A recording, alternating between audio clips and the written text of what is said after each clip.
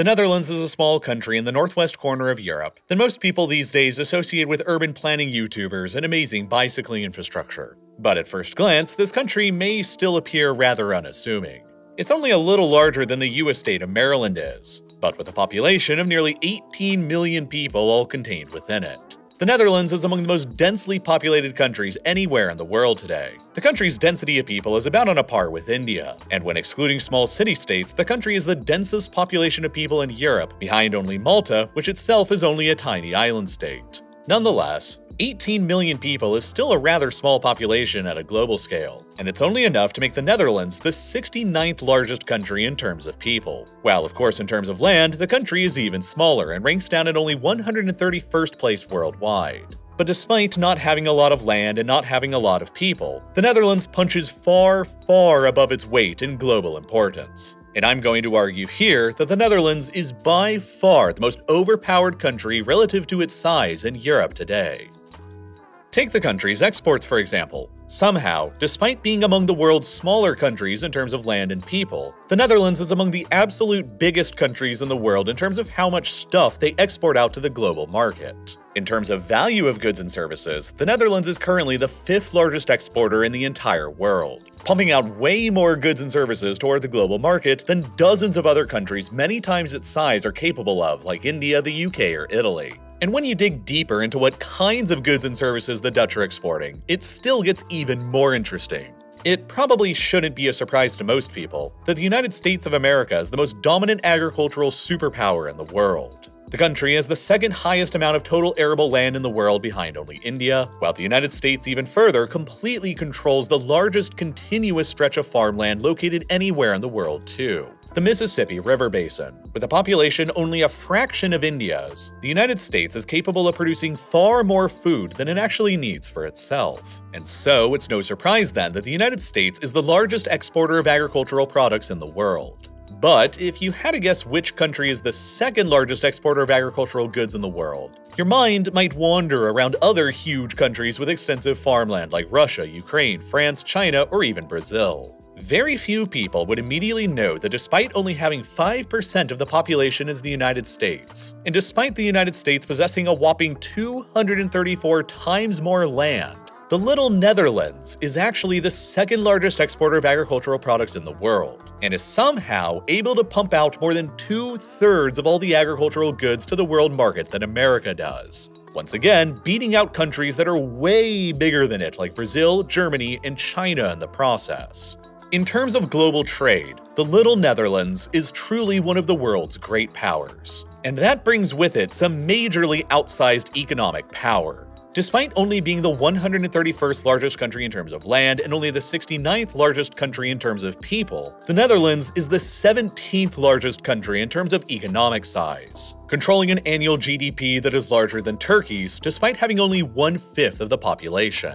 Perhaps even more impressively, the Dutch economy is presently more than half the size of Russia's, the biggest country in the world that sprawls across Eurasia and that has more than 8 times as many people as the Netherlands does. So how did the Netherlands manage to pull off this massively outsized influence on the world stage? What is it about this country that makes it the most overpowered in Europe? And why is its influence so frequently overlooked today when it really shouldn't be? To begin with, it's important to clarify how the geography of the Netherlands directly lends to the country's ability to project trade power, and always has. The country occupies this perfectly positioned spot that's almost dead in the center of Europe, roughly equidistant from Spain and Portugal in the west and from Russia in the east. This position has always made the Netherlands a natural stopover point for trade between Russia and Scandinavia in the east, and Spain and Portugal in the west. An advantage that is only massively amplified by the fact that many of Europe's mightiest rivers empty out directly at this location as well. The Rhine, Meuse, Scheldt, and Ems rivers all empty out in the North Sea through the Netherlands and are all highly navigable for most of their lengths, granting easy commercial access to the Dutch coast, deep into the hinterlands of Germany, Switzerland, and France that can be traversed by cheap and easy-to-use river barges. This has made the Netherlands ideally positioned for commerce and trade for centuries. But it's also a double-edged sword, because the rivers emptying out here essentially means that the entire country is basically a giant river delta that's almost surrounded by water, and the Dutch relationship with water virtually defines this entire country. The water simultaneously presents a major threat and a major opportunity to the Netherlands. On the one hand, the very name of the Netherlands, translating roughly into English as the lowlands, gives a hint towards how much of a danger the water can pose. Roughly 26% of the country's landmass today is beneath sea level, and about half of the country is beneath 1 meter in elevation. The country is notoriously flat and low-lying, and the highest point in the entire country is located in the extreme south, far away from the ocean, and only stands at 322 meters high, which is basically just a big hill. This is why, when it comes to average elevation, the Netherlands is the 7th lowest country in the entire world and by far the lowest country in Europe. And even that's not really very fair, because most of the countries that are lower than the Netherlands are tiny Pacific Island states, and none of them are anywhere near to being as geographically large. So you have all of this super low-lying land directly adjacent to the North Sea, and all of these huge rivers that empty out into the country that basically make the Netherlands the gutter of Europe, which all combine to make the Netherlands among the most catastrophically flood-prone countries in the world. Even today, more than 1 in 5 people in the Netherlands lives in an area that's beneath sea level, or about 3.7 million people. To many countries around the world, their biggest national security threat is their immediate neighbors. Ukraine and Finland prepare for attacks from Russia. Israel prepares for attacks coming from all around them. India prepares for attacks from Pakistan, and South Korea from North Korea, and so on. In a sense, the Netherlands is no different today, but rather than any of their borders on land, it is their border with the sea that is the biggest threat. And rather than any attacks from human beings, it is attacks from the ocean itself that poses the greatest national security threat to the Dutch people. For centuries, the people who have lived here have fought tirelessly to push the ocean back and keep the water out from their lands. The evidence of which is littered all across the country today in the form of windmills that pumped water out of sodden farmland, canals that took the water out to the sea, and dikes that prevented more water from gushing in. More than 700 years ago, back in the 14th century, the Netherlands looked a lot more like this, with significant amounts of the country we know today being buried beneath the sea. Even the location of modern-day Schiphol Airport, the busiest airport in the Netherlands and the 3rd busiest airport in Europe, was underwater back then. But over the many centuries since that time, generation after generation of people in the Netherlands have spent their lives steadily pushing the water back with the aforementioned windmills, canals, and dikes, to the point where by the start of the 20th century, the Dutch had reclaimed roughly 1,285,000 acres worth of land from the sea and by draining lakes. But the Dutch didn't always want to push the water out of their country all the time. Sometimes they wanted to let it in as well. Since the Netherlands is a small but densely populated country that's about as flat as a pancake, the Dutch have never really had many natural geographic features to protect themselves against outside invaders coming from France or Germany. But in the 17th century, they realized that deliberately flooding their own low-lying lands in a controlled manner could serve the same defensive role that mountains do for other countries. And so, their geographic weakness of being susceptible to flooding could be cleverly transformed into geographic strength too. Over a period of 200 years from the 17th to 19th centuries, the Dutch tirelessly constructed the waterline, a series of water-based defenses that could be deliberately flooded in the event of an invasion to protect Amsterdam by nearly transforming the Holland region into an island. Later on, between 1880 and 1920, the Dutch constructed an even more extensive system of water-based defenses completely encircling Amsterdam that they called the Amsterdam Defense Line. The line formed a huge ring around the city of Amsterdam that could be deliberately flooded to a shallow depth of about 30 centimeters or 12 inches. Deep enough to be a geographic hindrance to infantry and cavalry, but shallow enough to prevent an enemy from using boats across it. Unfortunately for the Dutch, however, the creation of the Amsterdam Defense Line roughly coincided with the invention of the airplane and the tank. And so by the time that Germany invaded the Netherlands in 1940, the Amsterdam Defense Line was already obsolete. Nonetheless, over the centuries from 1300 to 1900, where the Dutch reclaimed nearly 1.3 million acres of land from the sea and lakes in the country, they also lost another 1.4 million acres of land area to the Zuiderzee, a shallow bay of the North Sea that was only about 4 to 5 meters deep that existed in the northwest of the country just to the east of Amsterdam. There had long been discussions within the Netherlands to drain the Zuiderzee and reclaim huge amounts of the land within it for human settlement for centuries, but the technological ability for them to actually do that was lacking up until around the late 19th century. It was then in 1891 that a man named Cornelis Lely actually drafted up a feasible plan to drain out the Zuiderzee. a plan that would become the basis for the later Zuiderzee works that would completely and radically transform the geography of the Netherlands forever. In 1916, a violent storm sent a surge of water from the North Sea into the Zuiderzee that overwhelmed several dikes around it and caused wide-scale flooding, which provided the impetus for the Dutch government to officially begin carrying out Cornelis Lely's grand vision for taming the Zuiderzee he had come up with 25 years previously. The first step of the plan called for the construction of a huge dam across the northern section of the Zuiderzee here, running between the Dutch provinces of North Holland and Friesland. The dam would be 32 kilometers or 20 miles long and would come to be called the Afsluitdijk, or the closure dike in English. As its name suggests, the Afsluitdijk was built to isolate the saltwater Zuiderzee from any access to the salty ocean in the North Sea, and it took the Dutch years of effort to construct it between 1927 and 1932. After it was completed, the dam was designed to include a series of sluice gates that enabled the Dutch to begin draining saltwater out of the Zuiderzee, while fresh water would continue flowing into the sea from the River IJssel. Over time, this meant that the Zuiderzee was transformed from a salty outlet of the North Sea into a brand new freshwater lake that the Dutch renamed the IJsselmeer, or the IJssel Lake. And even further, the Afsluitdijk also serves as a causeway, enabling Dutch travelers to drive their vehicles directly from North Holland to Friesland without having to travel all the way around the Zuiderzee like they used to.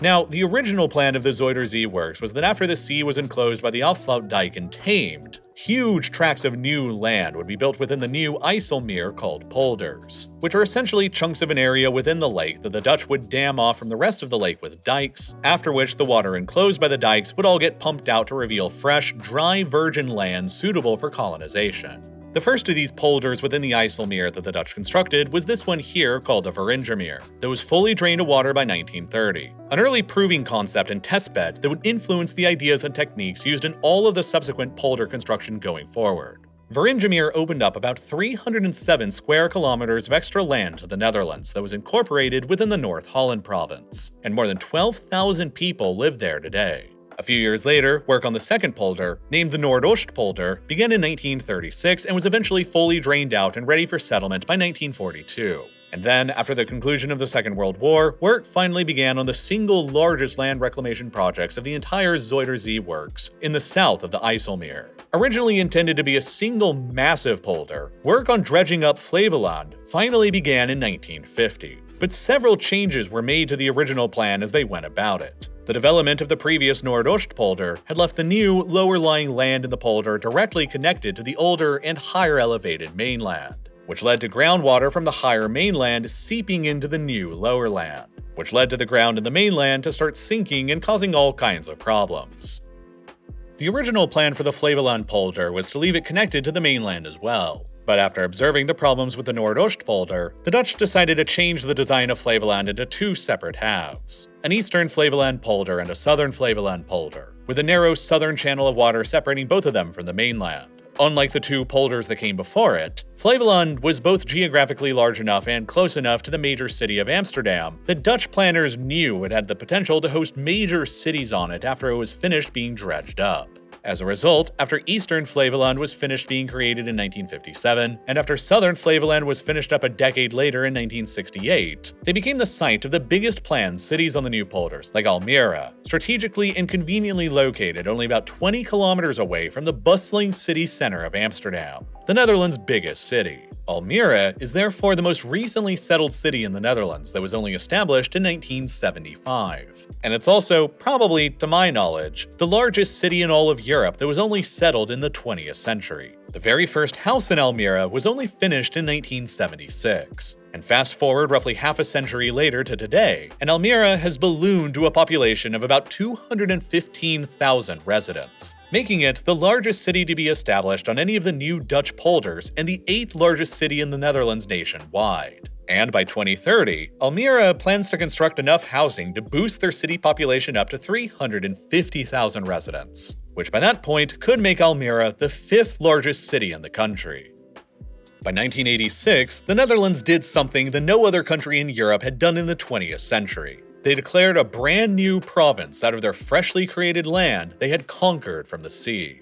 Dubbed the Flevoland province, it encompasses all of the newly created land in the Nordoostpolder and the southern and eastern Flevoland polders, representing a total amount of land that's larger than Hong Kong that was conquered not through brute military force at the expense of others, but through decades of brilliant and forward-looking engineering for the benefit of the state. The creation of the Flevoland province from nothing has dramatically assisted the housing crisis in the densely populated Netherlands too. As of 2023, about 445,000 people live within Flevoland on land that didn't even exist only a few decades ago, as is symbolized by the province's official anthem, called Where We Make Cities Arise. Today, roughly 20% of all the land in the Netherlands has been reclaimed from the sea at some point or another over the past 700 years, representing an area of land that is larger than nearby Luxembourg that has been conquered by Dutch engineers rather than by Dutch soldiers.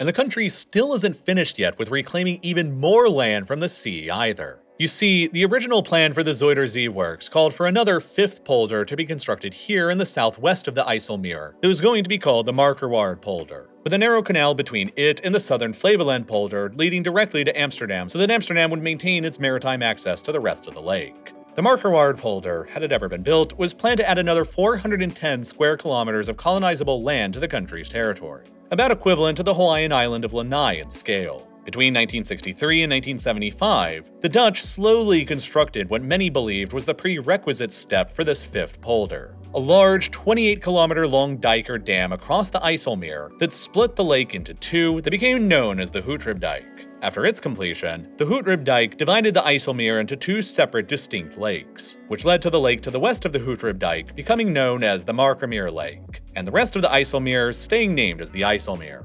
The Hoetribdijk also provided a direct overland connection for vehicles to take between Flevoland and the northern part of North Holland. And after its completion, the Markerwaard polder was originally intended to be developed out of the Markermeer Lake. But then, for decades, none of that ever ended up happening. On the one hand, those in favor of pushing on with the Markerwaard polder argued that it would open up new agricultural land, create new housing, and open up the possibility of building a brand new airport close by to Amsterdam to relieve congestion at Schiphol Airport.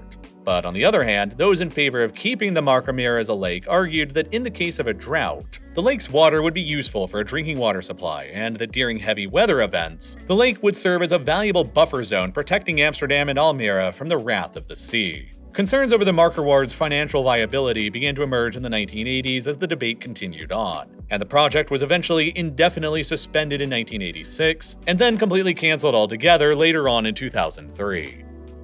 But the discussions on dredging up land within the Markermeer never fully went away, and they got officially revived somewhat in 2012, when a new project was proposed to build out a series of smaller artificial islands behind the Hoetribdijk within the area that was originally proposed for the much larger Markerwaard polder. Unlike the originally proposed Markerwaard, these smaller islands aren't intended to be inhabited by humans, but are meant to serve as a wildlife refuge and tourism destination instead. The first of the islands was dredged up as virgin land in 2016, and several more islands have been built out since then as the newest land in the Netherlands and in Europe. But the conquest of these new lands from the sea is not the only thing that the Dutch have accomplished in their centuries-long war with the sea, because they've also fought tirelessly to keep the sea out from everything that they've spent generations building. Flooding has been a constant concern in this country since time immemorial, and in 1953, the country suffered an extremely devastating one. A powerful storm gathered in the North Sea and sent a huge surge of water smashing against the southward coast of the Netherlands, in between the Zeeland province and Rotterdam. The levees and dikes in the area were overwhelmed and breached in dozens of locations, sending the storm surge through and flooding nearly 1,400 square kilometers of land in the country.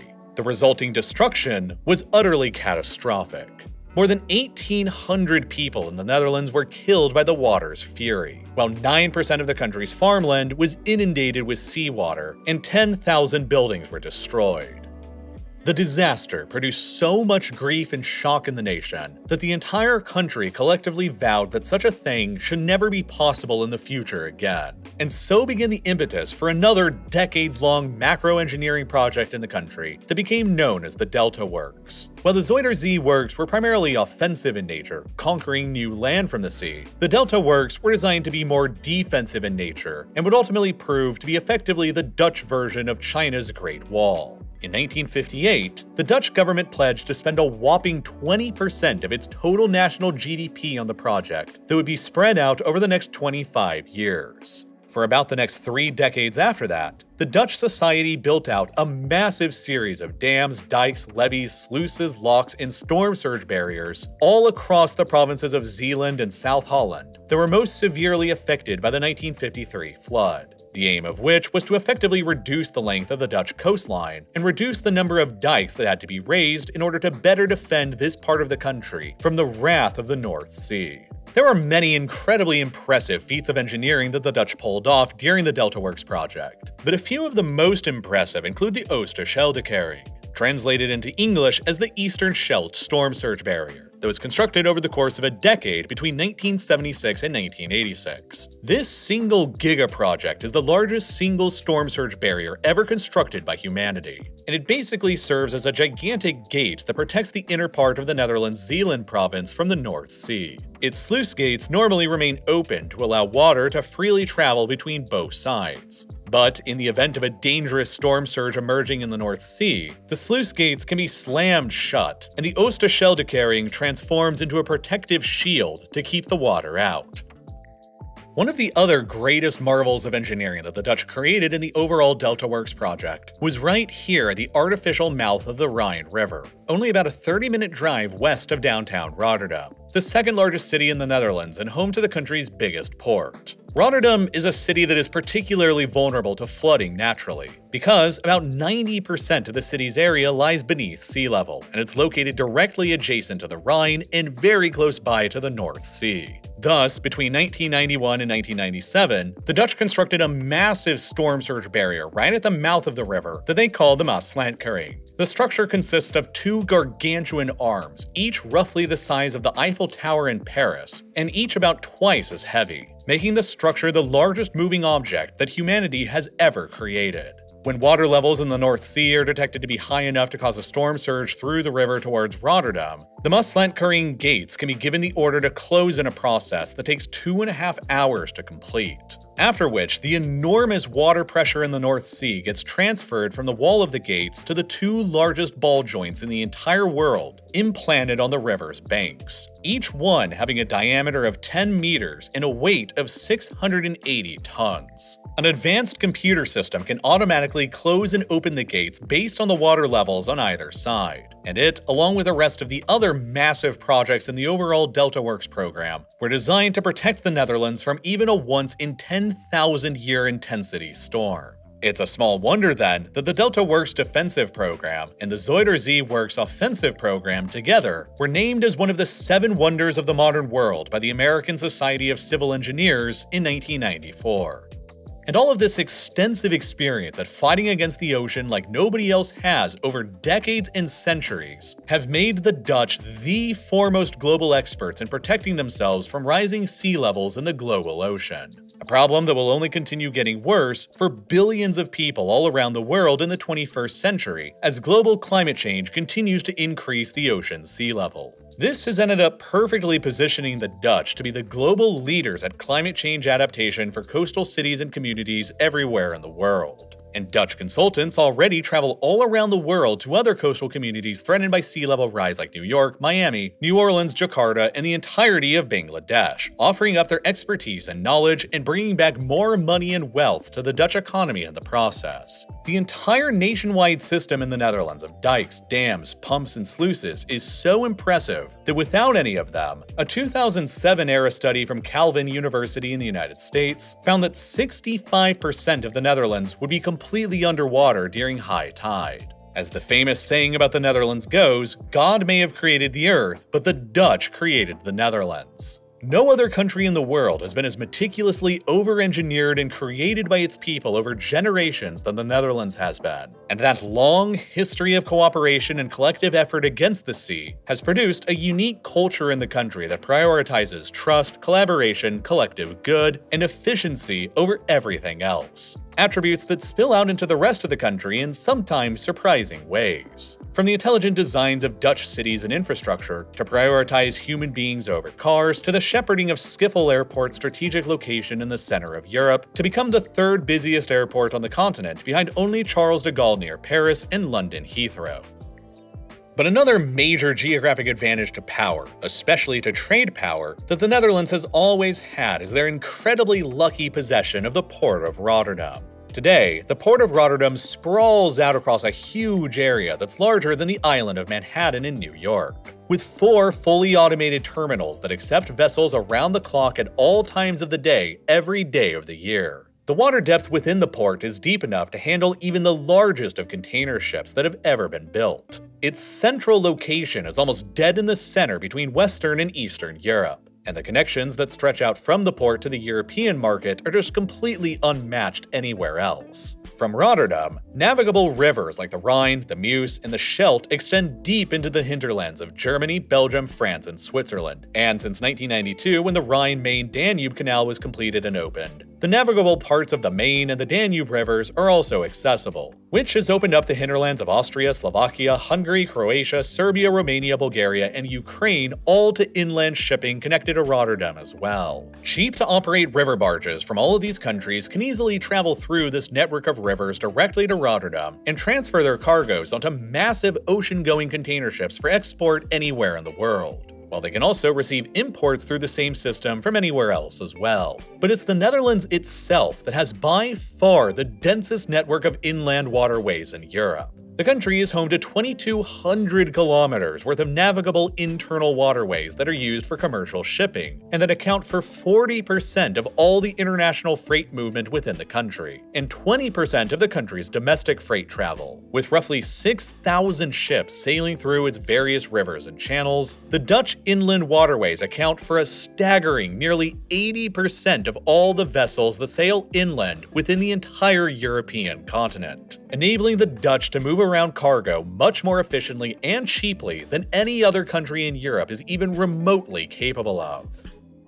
And it's not just water-based transportation that's so easy from Rotterdam either. The port acts as a hub of several different transportation systems that radiate out from it, including railways and highways. The Betuwe-route, for example, is a double-track freight railway line that runs directly from Rotterdam to Germany, where it links up with Germany's Oberhausen-Arnhem Railway, which extends all the way down to the northern reaches of the Ruhr Valley, Germany's industrial heartland. The Ruhr metropolitan area is the largest urban conglomeration in Germany and the second largest in the entire European Union, with a population of around 11.3 million people and an annual GDP on its own of $580 billion in 2021. Which would make the Ruhr Valley all on its own the world's 25th largest economy if it was independent. And all of the goods it produces can be easily transported by railway, river barge, or truck directly to Rotterdam for export out to the global market. Railroads emanating from Rotterdam can move goods as far away as Brest, Marseille, Berlin, and Augsburg in under 8 hours.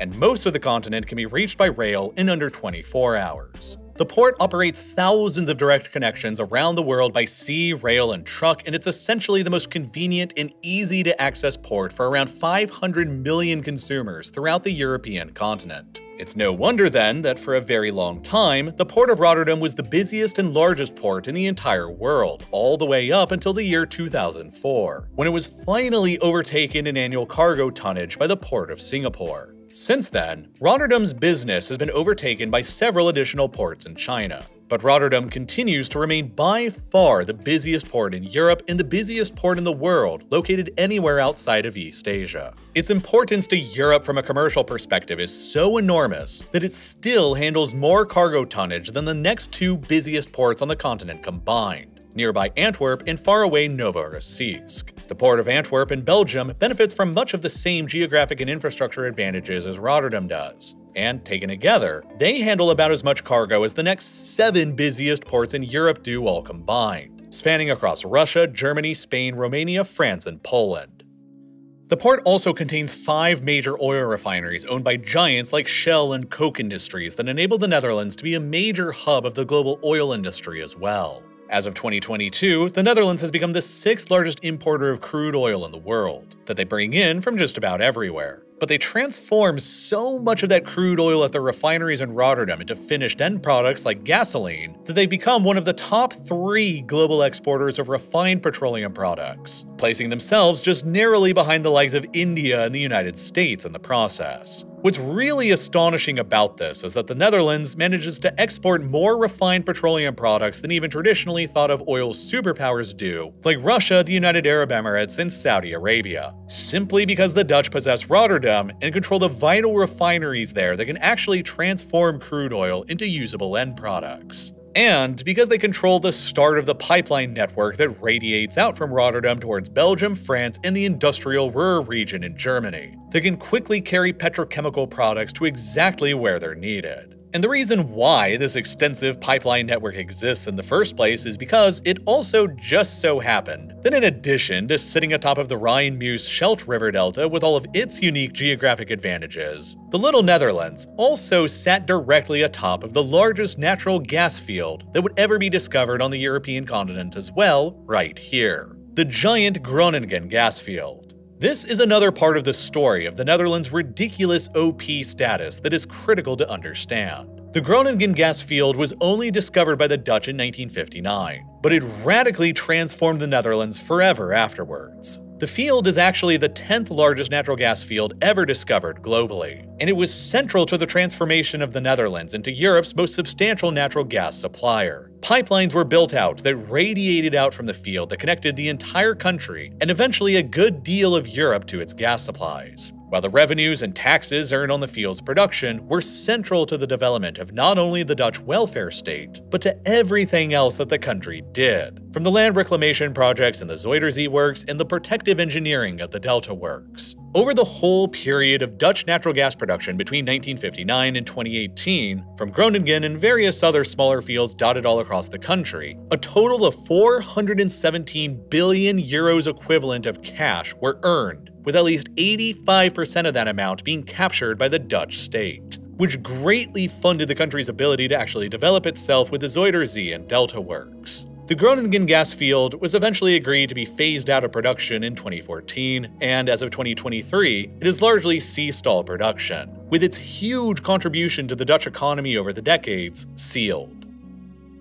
Now, because of its central location and myriad connections all throughout Europe, the port of Rotterdam is also a major so-called re-exporter of goods as well, making it a huge hub of goods sold into the Eurozone area from outside countries like the UK, the US, and China. As an example, 1/5 of all the fresh fruit and vegetables that get imported into Europe from somewhere else come through via the Netherlands alone, and the port of Rotterdam alone accounts for more than 8% of the entire Netherlands' GDP. Now, it shouldn't come as a surprise to you then that the enormous advantages of controlling Rotterdam and most of the Rhine-Meuse river delta have enabled the Dutch to be a major trading power for centuries now. Across the 17th century, the Dutch enjoyed their golden age when they basically invented capitalism, established a near-complete monopoly on segments of the global spice trade, and carved out one of the most influential and globally spanning trade empires that the world has ever seen. They brought enormous wealth flowing back to Rotterdam, Amsterdam, and the rest of the country. With the creation of that trade empire came a territorial empire for the Netherlands as well, that once spanned all across the globe from Indonesia to India to South Africa and the Americas. And while this territorial overseas empire gradually crumbled and fell apart, especially in the 20th century during the era of decolonization, the global Dutch trading empire never actually really went away alongside it. Far to the contrary, the Dutch largely kept their global trade empire generally intact, buttressed by their continued control of Rotterdam and their endless drive to expand the port's connections to the rest of the continent and to protect the port from the fury of the sea. The Netherlands is therefore still the 5th largest exporter of goods and services by value in the world, with even more exports pumped out to the global market than even countries like India, the UK, or Italy are capable of, and with a volume of exports that are close to approaching Japan's, a maritime nation with more than 7 times the Dutch population. Interestingly, of all the top 10 countries in the world by exports, all of them are generally regarded to be modern great powers of the 21st century, except for the Netherlands and Singapore, which each just punch way above their weights in this category. And it's not just the exports of refined petroleum products that the country excels at either. As I mentioned at the start of this video, the Netherlands have somehow recently emerged as the second largest exporter of agricultural products in the world as well, managing to export more than 2/3 of the agricultural products by value as the United States does, with only 5% of the same population and 234 times less land. Despite being located only around 1,600 kilometers from the Arctic Circle, the Netherlands has managed to earn the title of the world's second largest exporter of tomatoes, behind only Mexico. While the country is the absolute largest exporter of other major agricultural products like potatoes and onions. Ornamental plants like tulips have long been associated with the Netherlands, but they were only introduced to the country by the Ottomans in the 16th century, and since that time, the Dutch have come to absolutely dominate the tulips production. A whopping 90% of the global production of tulips takes place in the Netherlands these days, and 80% of the world's tulip exports all come from here alone, giving the Dutch a practical monopoly on the tulips production, even in the 21st century. The start of the Netherlands' incredible rise to dominance in global agricultural and food production is often said to have begun in the desperation of the Second World War, when, over the winter of 1944–45, the Netherlands became the most recent Western country to suffer from a debilitating famine, in which as many as 22,000 Dutch people lost their lives. In the aftermath of the war and the ravages of the famine, the Dutch realized that with very limited available land in their waterlogged and densely populated rainy country, they would have to become the masters of efficiency in the agricultural business, in order to ensure a reliable food supply, just as they had to become the masters of efficiency at protecting their country from the water. Huge investments were made by the Dutch government into farming subsidies and rural infrastructure development to stimulate the country's agricultural sector. And then, nearly 2 decades ago, the country gave itself a challenge to produce twice as much food using only half as many resources. And since that time, the country has dramatically expanded the scope and scale of its technological innovations in farming to far, far exceed that original goal. Today, the Netherlands has some 24,000 acres of crops growing within artificial greenhouses, an area more than twice as large as the island of Manhattan in New York. And these greenhouses are just absurdly efficient.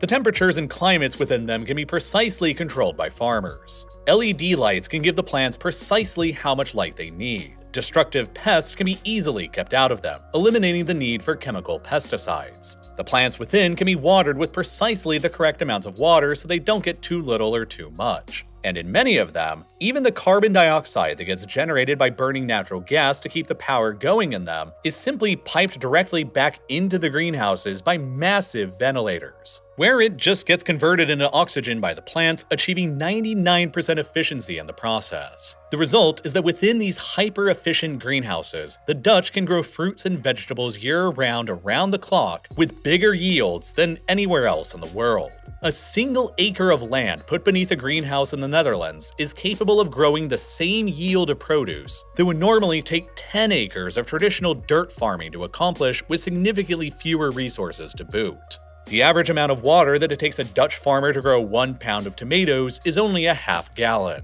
while the average worldwide is about 28 gallons, 56 times more water than what Dutch farmers use. The epicenter of the Dutch greenhouse farming movement is in the Westland region of the country, directly to the west of the huge port of Rotterdam. Here, you will find an almost endless landscape of glass greenhouses from above, where 80% of the region's agricultural land is all contained within one.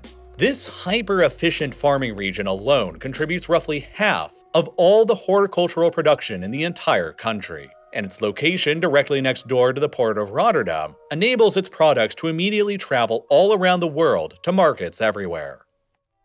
The Netherlands is also home to an enormous amount of research and development in the agricultural industry as well. The country hosts the incredibly prestigious Wageningen University and Research Center in the middle of the country, that is widely regarded to be the global leader in agricultural science and research, and it basically forms the nucleus of the entire country's agricultural sector. Various agricultural science companies in the Netherlands spend hundreds of millions of dollars annually on research and development, which results in hundreds of new varieties of vegetables and seeds that are coming out of the country on an annual basis. Seeds themselves are another huge business in the country, with the Netherlands now dominating more than 1/3 of the global trade in vegetable seeds, because the Dutch are damn good at producing extremely valuable seeds since they spend so much money on seed research and development. One Dutch agricultural company called Rijkswaan managed to develop a tomato seed that costs less than 50 cents, but which is capable of producing an astounding 150 pounds worth of tomatoes. So valuable are the high-yield and weather and pest-resistant seeds that Dutch companies like Rijkswaan produce that they are literally more valuable than gold. Since 1 kilogram of gold currently, as of this video's production, costs around $78,000, while 1 kilogram of Dutch-engineered tomato seeds can easily go for over $100,000.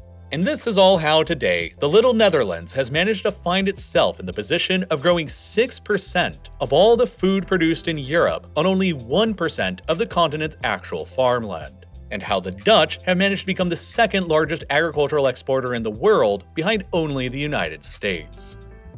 And agriculture is hardly the only modern industry that the Dutch have managed to capture and nearly monopolize parts of. An industry that's even more lucrative, both from a financial and geopolitical standpoint, has been the country's unique cornering of a key component in the global semiconductor and microchip industry that could ultimately make the Netherlands the kingmaker in who between the United States and China ends up winning the 21st century. If you asked a random person where the capital of the global tech industry is located, many would probably respond with San Francisco and Silicon Valley, with its host of tech companies present. Others might suggest Seattle, where Microsoft and Amazon are headquartered, while others may insist on Taiwan, where the bulk of global semiconductor manufacturing takes place at. But very few would argue that another contender for the capital of global big tech is here in a small suburb of the Netherlands' 5th biggest city called Veldhoven, a fairly small town with only 45,000 residents that you've probably never even heard of until right now. But Veldhoven is extremely important despite its small size because it is the headquarters of a company that you may also have never heard of called ASML, an acronym for Advanced Semiconductor Materials Lithography. As it stands currently, ASML is the 3rd most valuable company by market cap anywhere in Europe, and it is by far Europe's most valuable tech company, with a total market cap in early July of 2024 that exceeded $420 billion, equivalent to more than 1/3 of the entire Netherlands' GDP. The company's tremendous success is also only a fairly recent phenomenon, with their market cap having roughly quintupled over just the past 5 years since 2019. The reason why ASML has exploded onto the world scene these past few years is because they're literally the only company in the world that builds the tools that are required to produce the most advanced semiconductors and computer chips that go into pretty much everything from smartphones to guided missiles to artificial intelligence. A 21st century Dutch trade monopoly that's probably even more influential and powerful than the Dutch monopoly over the spice trade during their golden age was in the 17th century. You see, ASML was founded 40 years ago back in 1984 as an unlikely-to-succeed joint venture between the Dutch electronics giant Philips and another company called ASM International, which built semiconductor equipment. The new company, ASML, planned to produce machines that specialized in a process known as photolithography, which itself has history that goes back decades before ASML's founding. Photolithography is a complicated process whereby a blueprint of small circuits are crafted by beams of light that are guided through a series of lenses and mirrors towards a photosensitive silicon wafer. The light will essentially create the design of the computer chip layer by layer, which eventually forms circuits that goes on to create the computational foundations of our entire modern world. Now, the precise kind of light used by photolithography machines is incredibly crucial to understand. And early on, back in the 1960s, when this technology was first coming around, they primarily relied on using only visible light beams, which have a relatively large wavelength and are only capable of building out pretty large features on the silicon wafer, which is undesirable because the smaller you can get the transistors, the more of them you can pack onto the silicon wafer, and the more powerful the chip ultimately becomes. Smaller and smaller wavelengths of light were steadily used by photolithographers to build more and more powerful chips until ASML came around in the 1980s to throw their hat in the ring too. By 1986, ASML had produced their first prototype photolithography machine, but it was extremely rudimentary and was only capable of creating individual transistors on the scale of micrometers. And it was basically more of a glorified photocopier than a true marvel of engineering. The company struggled to actually find customers against the industry leaders of the time, made up by the Japanese firms Canon and Nikon. And so, ASML was only kept alive for years by its parent company, Philips, and by subsidies that came from the Dutch government. But by 1995, ASML was still able to grow just large enough to go public and list itself on the New York Stock Exchange, just as the company was beginning to plan out a new photolithography machine that would harness a new idea called extreme ultraviolet, or EUV lithography. You see, visible light has a wavelength that ranges between 380 and 750 nanometers, while ultraviolet light is much smaller with a wavelength that only ranges between 100 and 400 nanometers. Which means that by the 1980s and 90s, when photolithography machines were harnessing ultraviolet light, they were capable of producing much smaller patterns on chips than the previous generations of visible light machines were capable of. And so, computing power was getting stronger. Extreme ultraviolet light, or EUV light, is a fraction the wavelength of even regular ultraviolet light, ranging only 13.5 nanometers. For decades, nobody had quite figured out how to actually use EUV light in photolithography machines to produce even smaller transistors and circuits. Because producing it and working with it is an absolute devil of a task that requires an absolute mastery of physics to actually pull off. Canon and Nikon, the industry leaders at the time, were pursuing EUV technology as well, but abandoned it by the early 2000s as the costs of R&D ramped up and doubts emerged as to whether or not it was even going to be possible. ASML, however, stuck to the course of pursuing EUV technology regardless of the skeptics and sunk massive amounts of capital and time into research and development of the tech. Over 17 years from 2000 up until 2017, ASML blew through $6.5 billion on EUV research and development, and had only managed to ship out a handful of products over that entire time. But then, finally, after all that time and all that cash, in 2017, the long bet of ASML and the Netherlands on EUV technology would finally pay off when the company actually managed to roll out an EUV photolithography machine that not only worked extremely well, but also actually made economic sense to purchasers of the machine. The 2017 EUV machines that ASML produced were not cheap, costing around $100 million each to buy. But they could print chip designs so small and do them quickly enough that all of the gigantic semiconductor manufacturing companies immediately ordered some. From TSMC on Taiwan, to Intel in the United States, to Samsung in South Korea. ASML sold 10 of these $100 million machines in 2017 alone, and dozens of additional orders were placed on backlog. After decades of effort, ASML in the Netherlands suddenly emerged in 2017 as the only company in the entire world that was producing EUV lithography machines, essentially establishing a complete monopoly on the product in the process.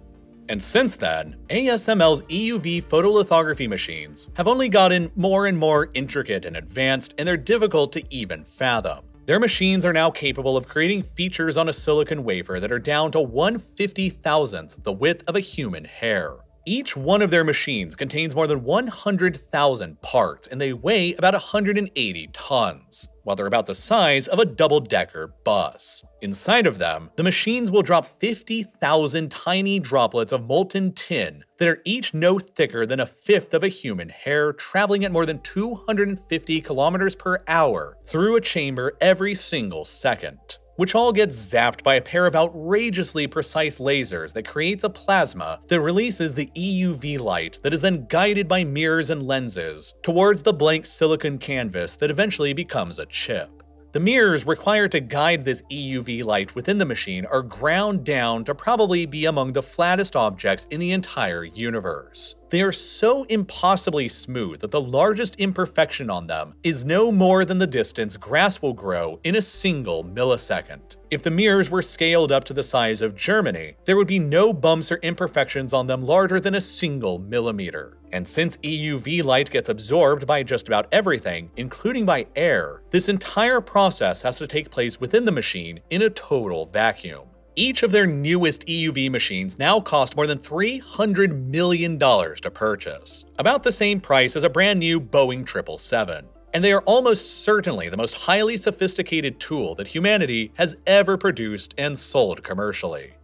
Even transporting one of these machines from ASML's factories in Europe to customers around the world is an insanely difficult and expensive process. The machines have to be assembled and tested in the Netherlands first to make sure they actually work. And if they're successful, the machine will be completely disassembled and transported to its customer using 20 trucks and then 3 fully loaded Boeing 747 jumbo jets. ASML has more than 5,000 supplier partnerships that it uses to build these fantastic machines, and each one requires the labor of about 100,000 people to actually create. They are very, very difficult to actually replicate, and so far, nobody else has managed to create an economical EUV lithography machine. And even if somehow someone else did, they would have to convince the small number of ASML's customers to abandon ship and switch providers, which will be hard because ASML already has the established relationships. There's basically only 5 total customers in the entire world who buy these machines, and ASML is continuing to innovate and advance their own machines even further. This is all how ASML has come to dominate a whopping 83% of the global lithography market right now in 2024, with their sole monopoly over the production of EUV lithography machines. And it has made the entire outside world extremely reliant on the Netherlands and on ASML as a result. Such is the importance of ASML's lithography machines that the former president and CTO of ASML, Martin van den Brink, exclaimed earlier this year that, "Our prime minister was sitting in front of Xi Jinping, not because he was from Holland. Who'd give a shit about Holland? He was there because we are making EUV." Naturally, because ASML's EUV lithography machines are required to create the most advanced computer chips that are necessary for building the most advanced military equipment, the 2 global superpowers, the United States and China, are increasingly growing more and more dependent on the Dutch and their monopoly on EUV machines as a result. Whoever between them can maintain access to ASML's machines will inevitably wield the most technologically advanced military in the 21st century. So, to prevent China from ever gaining access to the machines for their own chip industry and military, the United States has consistently applied pressure on the Dutch government to restrict ASML from selling their most advanced EUV machines to China. And in 2023, the Biden administration even pressured the Netherlands even further to restrict some of ASML's older, less advanced lithography machines to China as well, despite China having been ASML's biggest market in 2023, accounting for about 1/3 of its total revenue for the whole year. There are fears that if ASML is eventually blocked out from China entirely, the Chinese will then have no other choice but to begin investing heavily into their own photolithography sector and to eventually build out their own EUV machines, which could finally provide ASML with some competition. But until then, and as it stands right now, no other company in the world is anywhere close to challenging ASML's dominance in this sector. And the company controls an absolute monopoly on the machines that make our entire modern world possible as a result. The latest monopoly in the long history of monopolies that have been enjoyed by the Dutch trade empire. Whether it's the control of these marvelous machines that make all of our technology possible, their vast greenhouses that nearly compete with the United States on food production, their control of the largest natural gas field in Europe, their control of the largest port in the world outside of East Asia, their vast network of internal waterways and infrastructure, or their conquest of new lands from the sea, the Dutch have proven themselves time and time again as the most overpowered country in Europe, punching far, far above what their own small population and small land size would otherwise suggest. And I very deeply admire them for everything they have managed to accomplish. They have completely transformed their small, swampy, flood-prone river delta into a major world power that has continually withstood the test of time well into the 21st century today that has defined human history, and that will continue doing so for the foreseeable future. To me, though, I think the most impressive fact about the Dutch is just how much food they're capable of producing in their small country. They're global leaders in cheese, tomatoes, and potatoes, and they somehow manage to export more meat than any other country in Europe does. And if all of that stuff about the Netherlands' food production suddenly made you very hungry, you're not alone. And if you're anything like me, you might also be wondering why it still takes so much money and time to just eat more healthily. The global food supply runs more efficiently than it ever has before, but there still seems to be this trade-off where you have to choose only 2 of the following 3 options with your meals: healthiness, affordability, and quickness. You can have a quick and healthy meal, but it'll be expensive. You can have an affordable and quick meal, but it'll be unhealthy. Or you could have a healthy and affordable meal, but it'll be time-consuming and inconvenient. For a long period in my life, I was really trying hard to figure out the answer to this dilemma by discovering a reliable source of meals that could encompass all three attributes: healthiness, affordability, and quickness. And I eventually discovered and became a customer of what ultimately became this video's sponsor, HelloFresh. The concept of HelloFresh is pretty straightforward. You just visit their app or website and select which meals you want to eat. And then the next week, an insulated box will show up on your doorstep filled with all of the fresh, pre-portioned, and partially prepared ingredients you need, so that you can home cook your meals way faster than if you had wasted a bunch of time planning your meals out, going to the grocery store and picking ingredients out, and then coming home and prepping. You can also choose from a variety of different menu options to suit all your needs and tastes. From fit and wholesome to quick and easy, vegetarian to family-friendly, there's something for everyone to enjoy. And HelloFresh knows that your plans might change and life can get unexpectedly busy. That's why they let you easily customize your delivery from week to week as well, allowing you to tailor everything to your own schedule by adjusting your delivery date or skipping a week when you're not able to cook at home. And best of all, the meals themselves just taste really, really good. That's the biggest reason of all that I've been a loyal customer myself to HelloFresh for years now, and why I've been making their meals like this amazing buffalo spiced chicken for more than 3 years now. They are just the best solution that I've found for having regular home-cooked dinners. And if you want to see if I'm right and improve the way you eat too, now's a great time to do so, because if you want free breakfast for life, you can go to HelloFresh.com or visit the link down in the description box below and use code FREERealLifeLore. That's going to be good for 1 free breakfast item per box while your subscription is active, and once again, that's free breakfast for life at HelloFresh.com with code FREERealLifeLore. And as always, thank you so much for watching.